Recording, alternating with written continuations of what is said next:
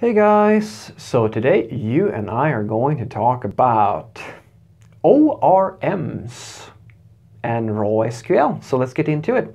So the question in question was, Frederick, can you give us some insights into ORMs and raw SQL queries on the backend? And the short answer is they're great for different things, and they can be risky depending on how you look at it. Let me explain.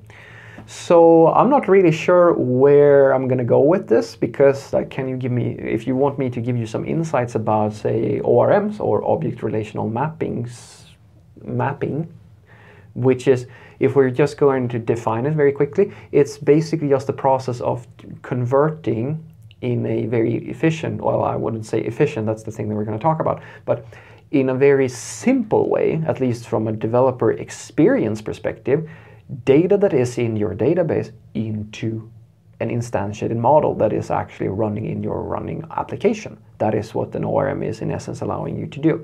So whenever, you may never have thought about that all that much, but you know, when you store data in a database, it's usually just stored as either a string or a number or like a Boolean value. But most of, I mean, it's just a file on your file system that is storing all of this data in an optimized format, of course. But that's what it is. It's writing to your disk. So how do you get like that data, all that text, quote unquote, from the database or from that file up into your running program that's running in your actual, well, it's running in memory at that moment?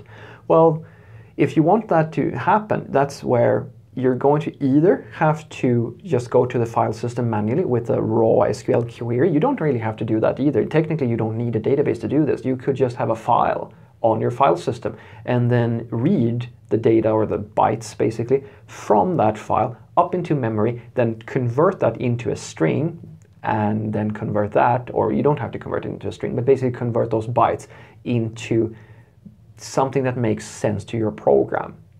That's pretty much all you're doing. Now, a ORM will allow you to do that without having to do, like, you can think of it as similar to a web framework. Now, you could create your own web framework. You could just create your own request handler that comes in and with the path and like parse everything yourself and so forth, but usually it helps you to just use a framework that does this for you, to do all the routing and all of this stuff, because people have already kind of solved this in a very standard way, which is very nice. It saves you time. It's the same thing with an ORM, more or less. It's just a way for you to save yourself the hassle of having to create a SQL query, run that, get back all the data, then parse out the data that's coming in, and then convert it into the right format, and then instantiate like an entity or some model that you have, and then map all of that data into that entity, and then send it to whoever is looking for that data, right? So that's all it does. Now, there are some prejudices against ORMs, and one would be that it may not always be the most performant thing out there, because certain queries can be very hefty and be a little bit tricky to do with just an ORM. Most people don't actually, I mean, you can tweak an ORM and you can actually do certain things with it to make it even more performant, but it's not usually the sort of thing that you see the average programmer do. So what some people will do is that they will use raw SQL queries. Now, a raw SQL query is just this, what the ORM is doing the same thing, guys. It's doing the exact same thing. It's just that it's abstracting away the need for you to type it all out yourself, but you can do exactly the same thing. So when you're doing raw SQL queries, there is one thing that you should always consider, and that is the security aspect of all of these things, because when you're usually querying raw things, you need to make sure that you're not being subjected to SQL injections or anything like that. So you need to be a little bit more careful. And then your queries also needs to be, well, since they're not standard and being unit tested and things of this nature, which is usually the case with the ORM, like the ORM providers or the libraries, they usually do their own benchmark testing and they try to make sure that the queries are actually consistent. But if you're crafting your own thing, you could make a mistake that kind of, I don't know, selects all of the rows in all of the tables and do some weird thing. Like you could create you have the power to fuck up your queries, but you also have the power to optimize them. And if you know what you're doing, that's actually the main, I would say, the main reason to just use a raw SQL query.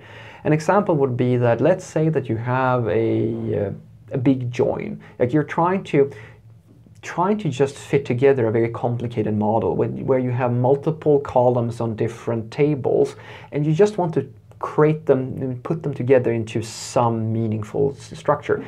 As an example, let's say that you wanted to grab some statistics. Now, what's beautiful about statistics is that you usually, like, you can create a model. Like, you could technically like go through the hassle of creating an ORM or setting up an ORM and then trying to like connect all the things. But the thing with an ORM is that it's really more optimized usually for entities like a user, a product, an order, these sorts of things, these types of domain entities. That's a very good fit for an ORM. But if you're doing statistics, if you just want to produce a number where you might have data from several different tables, then it might just be more efficient for you to do a join, like to do a raw query, just get out the numbers of the rows and then parse it yourself, because it's going to be tricky for you to create a model that knows how to connect different properties from different tables. Or rather, it might be more complicated. You can probably still do it depending on which ORM library you're using, but it might just be simpler to